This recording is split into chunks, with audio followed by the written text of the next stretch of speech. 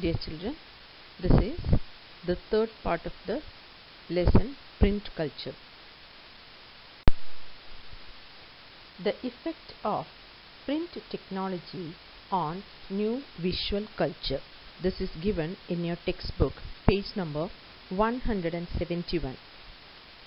With the setting up of an increasing number of printing presses, visual images could be easily reproduced in multiple copies. Painters like Raja Ravi Verma produced images for mass circulation. Cheap prints and calendars easily available in the bazaar could be bought even by the poor to decorate the walls of their homes or places of work. These prints began shaping popular ideas about modernity and tradition, religion and politics, and society and culture. Next topic is caricatures and cartoons. This is also from the same page number, that is page number 171. Caricatures and cartoons. By the 1870s, caricatures and cartoons were being published in journals and newspapers, commenting on social and political issues. Some caricatures ridiculed the educated Indians' fascination with the Western taste and clothes, while others expressed the fear of social change. There were imperial caricatures lampooning nationalists as well as nationalist cartoons criticizing imperial rule. Next one is the effect of print culture on the life of the women in India. It's given in page number 172 of your textbook. Lives and feelings of women began to be written in particularly vivid and intense ways. Women's reading, therefore, increased enormously in middle-class homes. Liberal husbands and fathers began educating their women folk at home and sent them to schools when women's schools were set up in the cities and towns after the mid-19th century. Many journals published writings by women and explained why women should be educated. They also carried a syllabus and attached suitable reading matter which could be used for home-based schooling. The impact of print on women in India, again in page number 172. Since social reforms and novels had already created a great interest in women's lives and emotions, there was also an interest in what women would have to say about their own lives. So, from the 1860s, a few Bengali women like Kailash Bashni Devi wrote books highlighting the experiences of women, about how women were imprisoned at home, kept in ignorance, forced to do hard domestic labor, and treated unjustly by the very own people they served. In the 1880s, Tarabai Shinde and Pandita Ramabai wrote with passionate anger about the miserable lives of upper caste Hindu women, especially widows.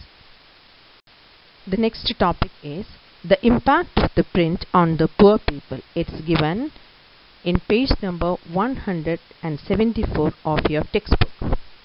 Very cheap small books were brought to markets in the 19th century Madras towns and sold at crossroads, allowing poor people travelling to markets to buy them.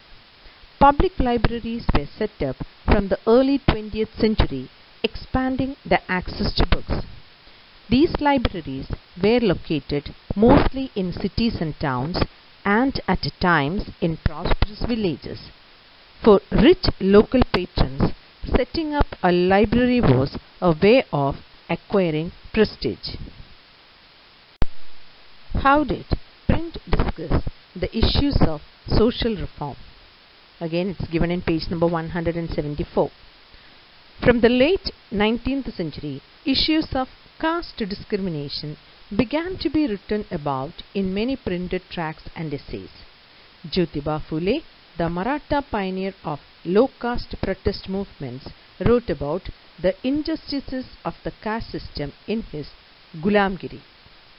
In the 20th century, B.R. Ambedkar in Maharashtra and E.V. Ramaswamy Naicker in Madras, better known as Periyar, wrote powerfully on caste, and their writings were read by people all over India.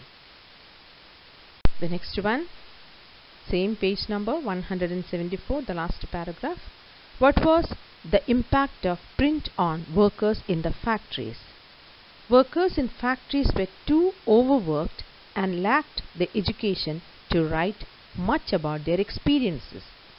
Kashi Baba, a Kanpur mill worker, wrote and published Chote aur Bade Ka Sawal in 1938 to show the link between caste and class exploitation.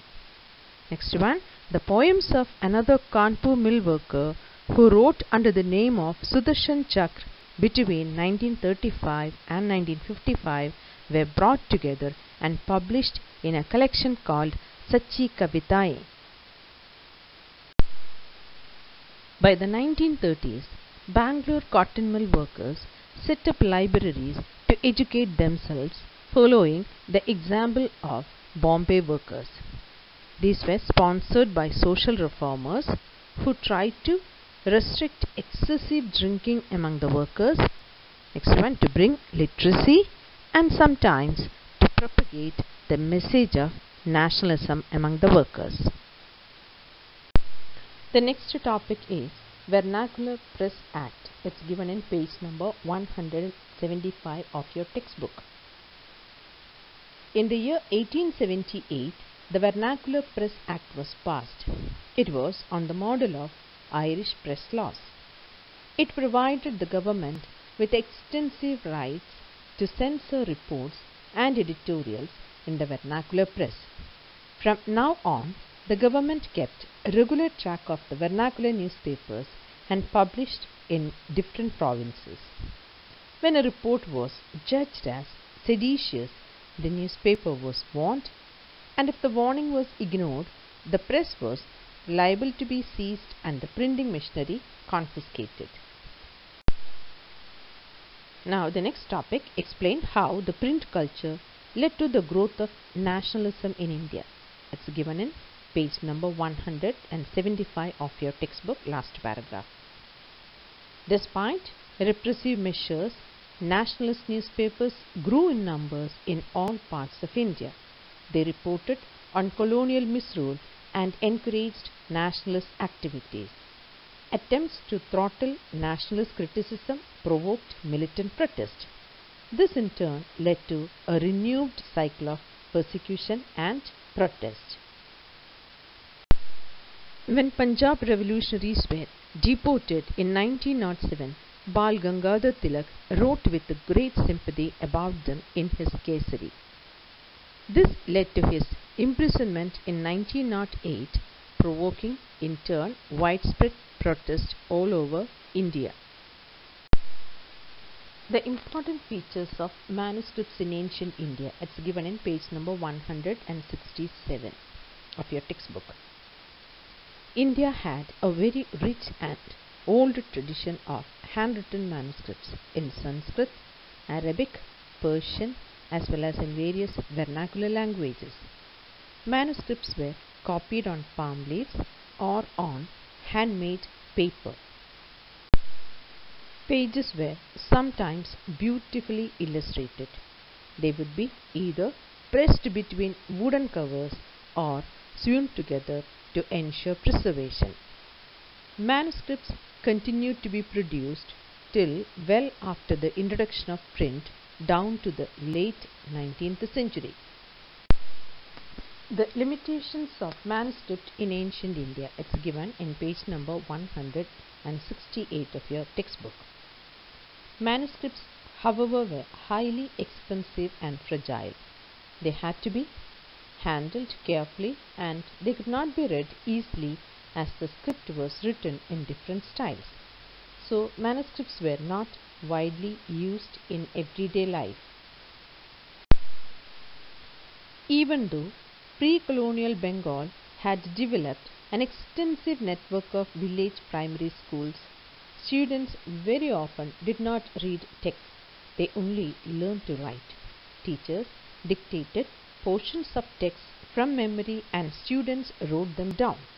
Many thus became literate without ever actually reading any kinds of text.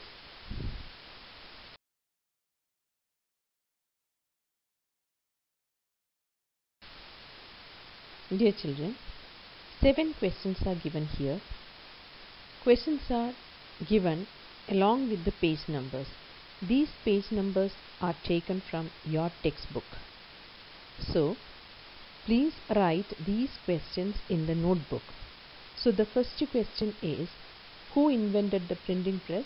How did he develop the printing technology? This is given in page number 157 of your textbook.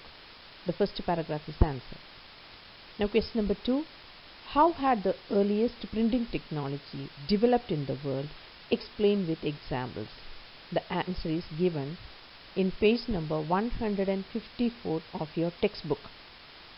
The first and second paragraph, when you read, you will understand. Now the next question, in what 3 ways did the printed books at first closely resemble the written manuscripts? Again, the answer is given in page number 157, second paragraph. The fourth question, how did the knowledge of woodblock printing come to Europe? Explain. Answer is given in page number 156, first paragraph. Next question, why couldn't the production of handwritten manuscripts satisfy the ever-increasing demand for books?